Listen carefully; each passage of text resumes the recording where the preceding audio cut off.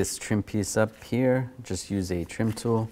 You can grab it with your hand, just slide it up a little bit. Try to get underneath here. Just pry up carefully.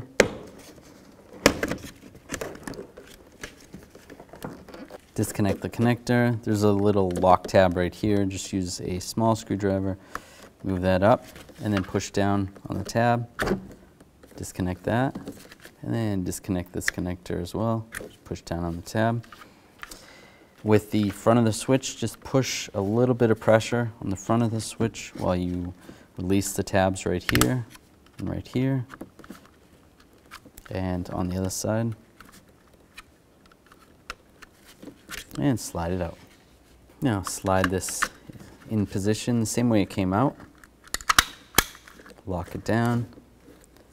Take the connector, lock that one in, and lock the main connector on, and push down on that lock tab. I'll line the trim piece up in the front first, and snap it back in place.